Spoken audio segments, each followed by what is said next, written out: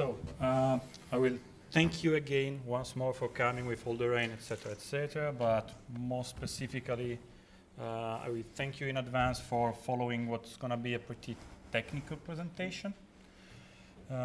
And just for a bit of introduction, me and my colleague and mentor, Elena, we work in SonarJS. It's a company that is mostly focused about code quality and code analyzers. And we specifically, we work on... And we, sorry, it doesn't work. Yeah, specifically we work on the JavaScript analyzer. And today we're going to go through the different code models that are required to write a code analyzer at multiple levels. Our code analyzer, it works inside different contexts. We have command line tools that execute the code analyzer.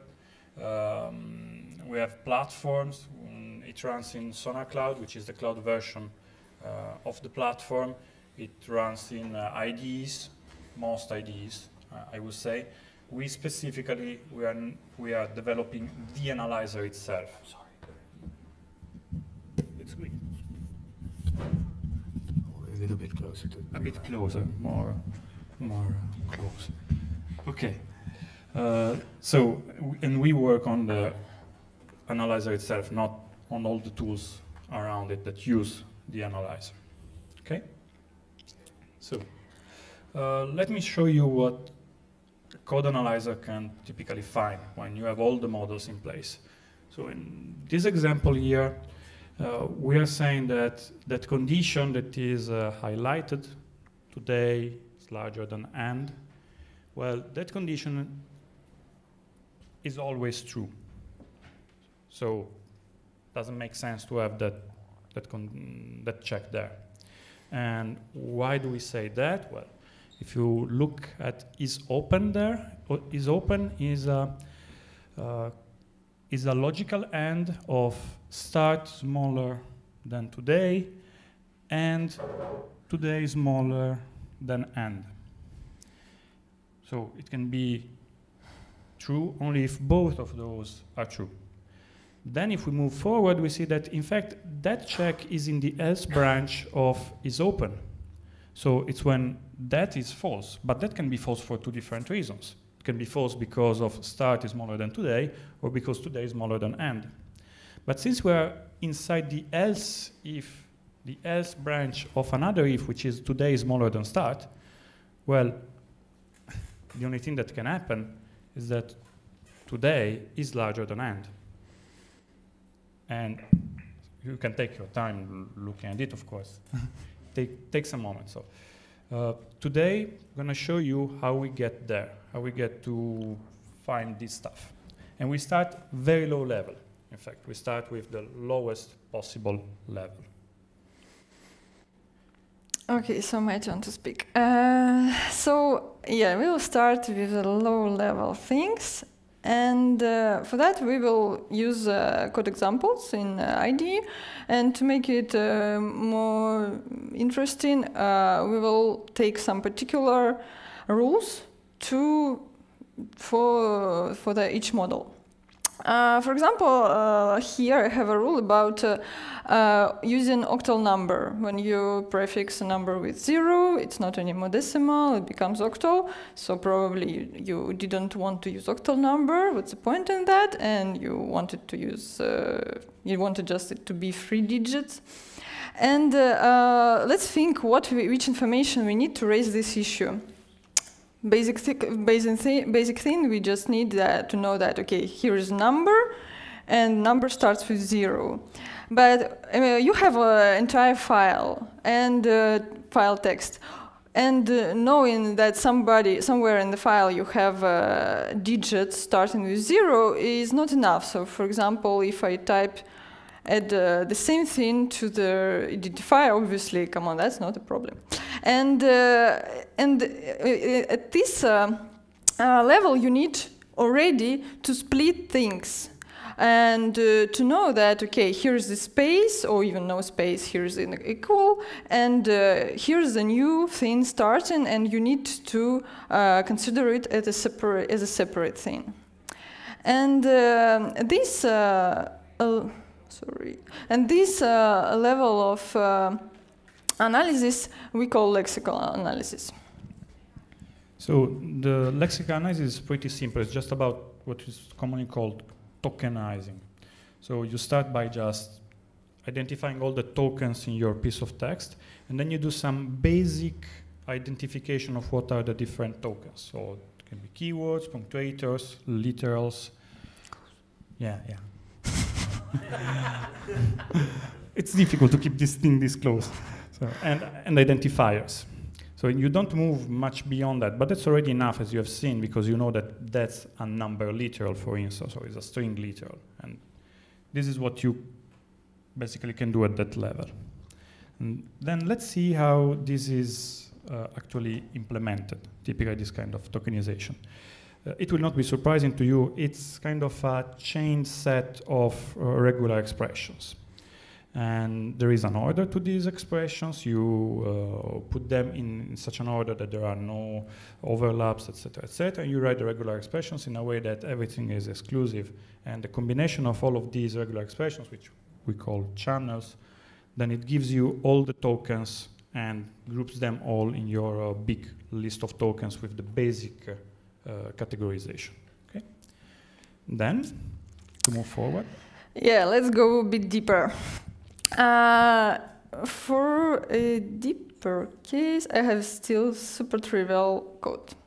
What we see here, we have curly brace, I mean open, close curly brace, open, close. So from the previous level point of view, what we have inside of the parentheses and what we have after them is exactly the same thing. So there are two punctuator tokens followed by each other. Between them there is nothing. So, but here I'm talking about the rule about empty block. So yeah, empty block is a bit thin. Well, you probably should write something inside. And in order to raise this issue, of course, you need some additional information on the top of the tokens. You need to group these tokens. You need to say, what is this token for? And in order to do that, you do syntax. You build a syntax tree of the code. What did I say? So the syntax model is what most of the people associate to parsing. So, and what most people associate to code analysis. You get to this level of the model, you can implement a lot of different things. And what does it mean?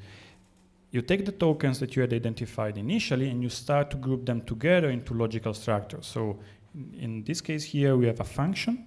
This function has the keyword function, and then inside that function we can spot the different components. The function name, foo, the list of parameters, in this case only one, p, and then the body of the function, which in this case is an if statement. And then you go further and you go down recursively. So inside the if, you have the condition, strictly equals, and the body of the if, which is an invocation to a function. And then go down, you have the left operator, the right, the left operand, the right operand of the strictly equals operator.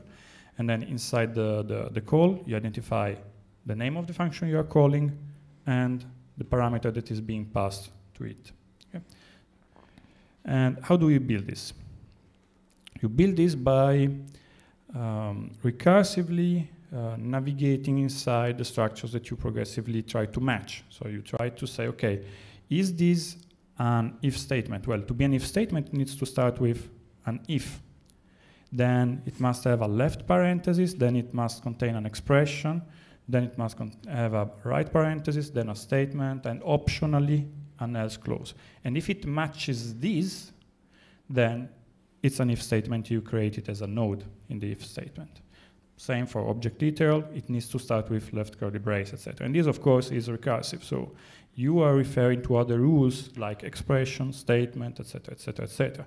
And they can be, of course, cyclic. So statement will contain the potential to have another if statement inside. Okay? Sorry, may I ask you a question? Sure. See here you using the word factory.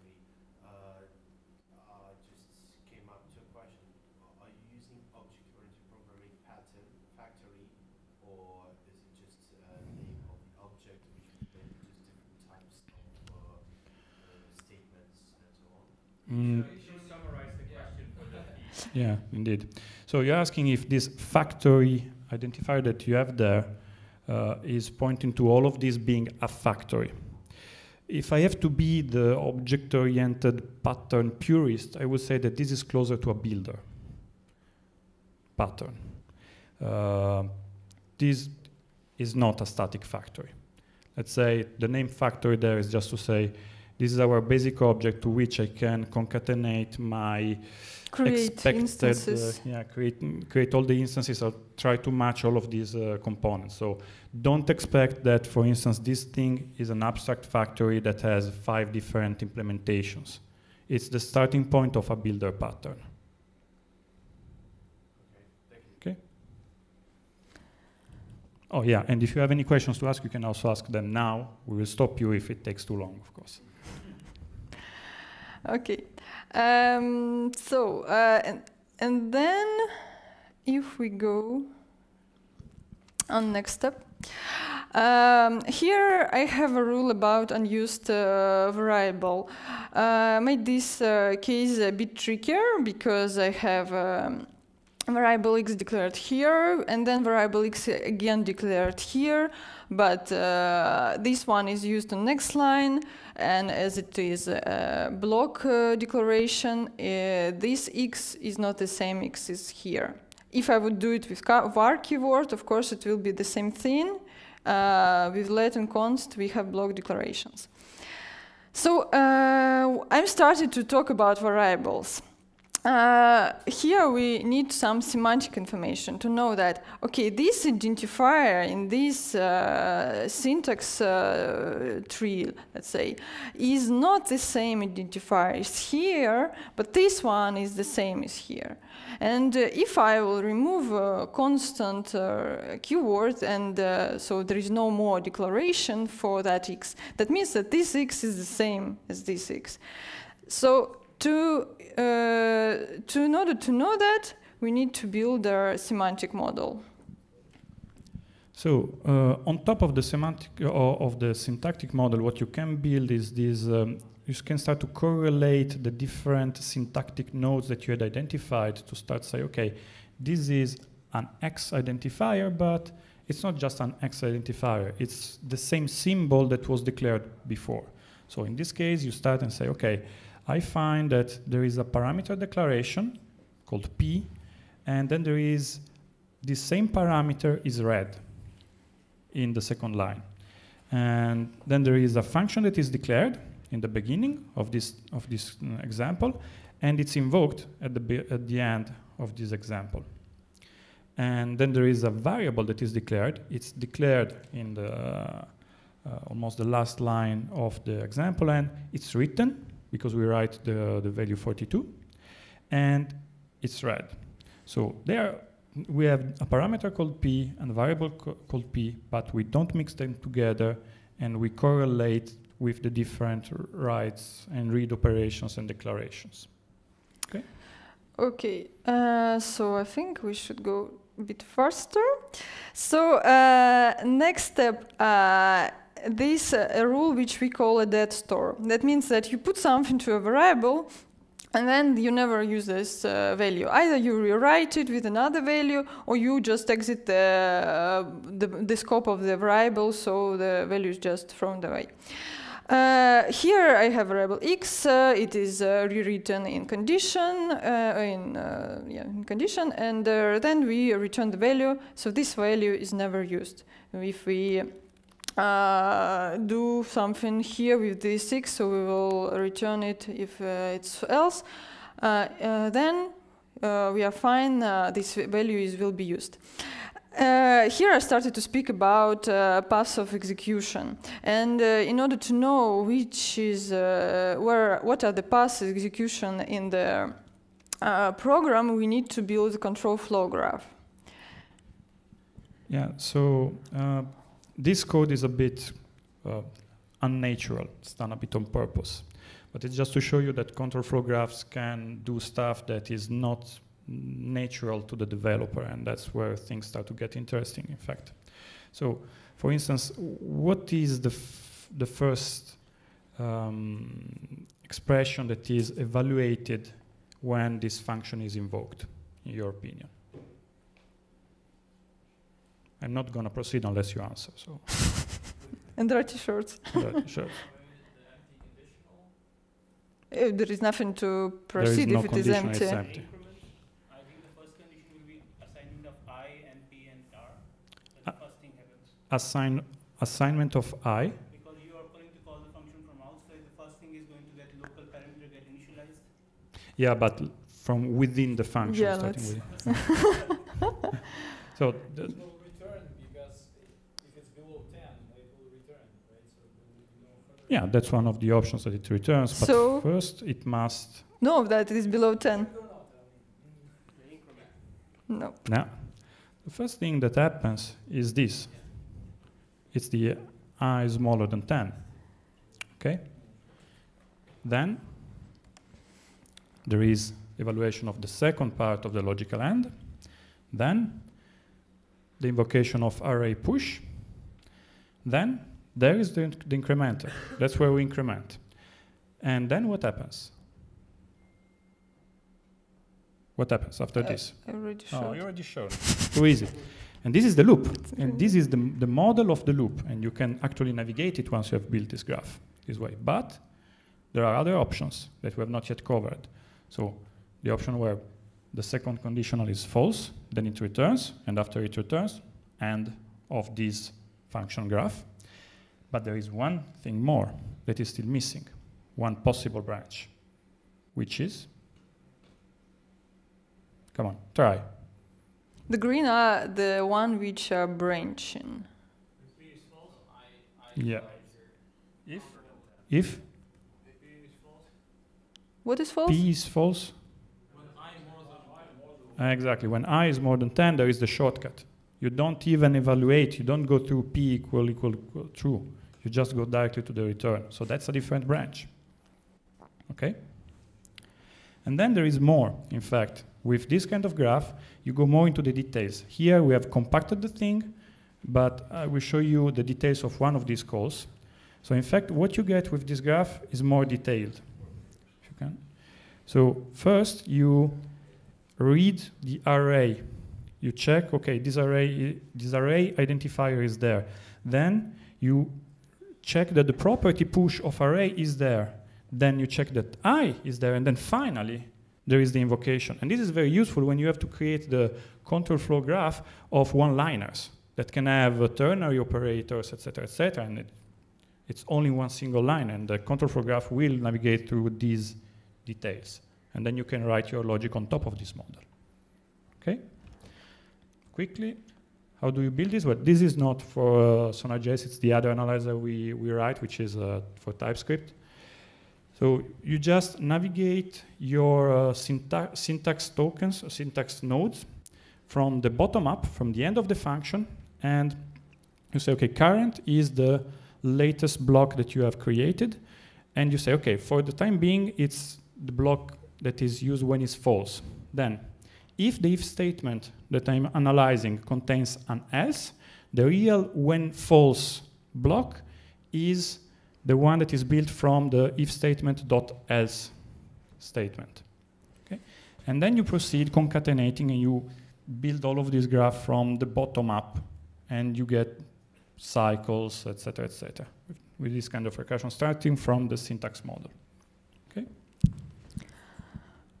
Fine. Okay, and finally we come to the most interesting part where we put all together. We put together our knowledge of the flow in the program, and we add in one more thing. We are starting to trying to track the values of variables. Not maybe exact values, but at least some knowledge about variables. In this example, I have a which has the same value as x.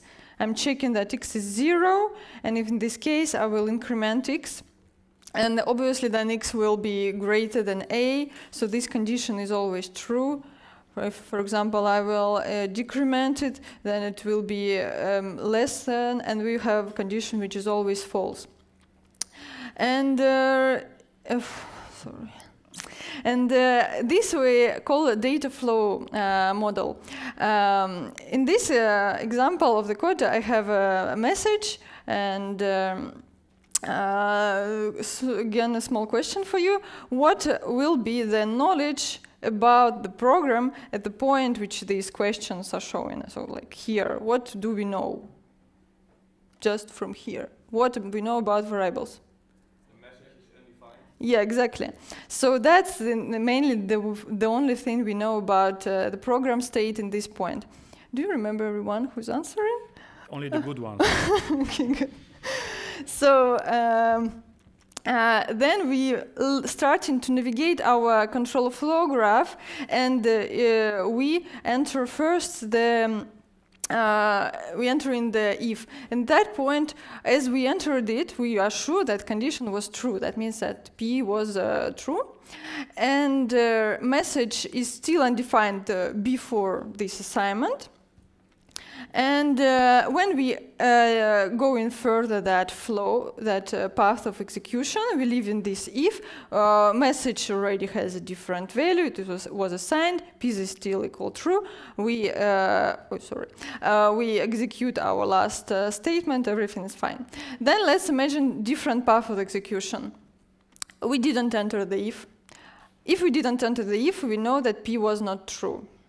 And we know that message is still undefined. What will happen? Error, yeah. So we will have type error because we will call a property on an undefined value.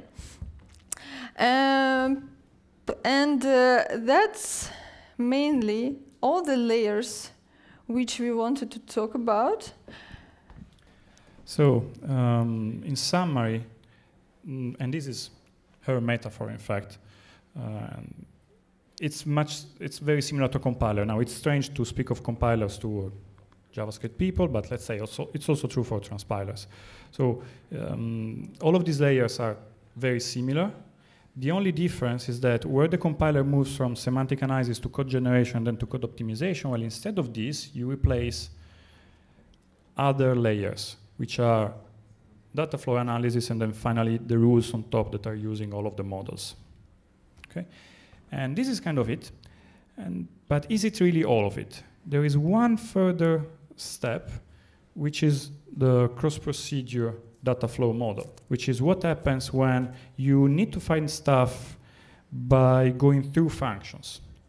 So in this case, in this example, it's very similar to the example before, but we are not able to say that there is a branch that will cause a problem, a type error, because the actual call to text to uppercase is inside the function, and we don't know what happens in the function. So what we have to do is that we propagate the information through the functions. And then we associate the value that was passed to the parameter to inside the function. And that way, we find that there is a problem. And this is kind of the next step for us. It's a cross-procedural data flow. So we've gone through all of them. You get the type error, and that's it. So, thanks a lot. And if you have any questions, if there is time for questions at all. Thank you. Thank you, Elena Carlo. Thank you very much.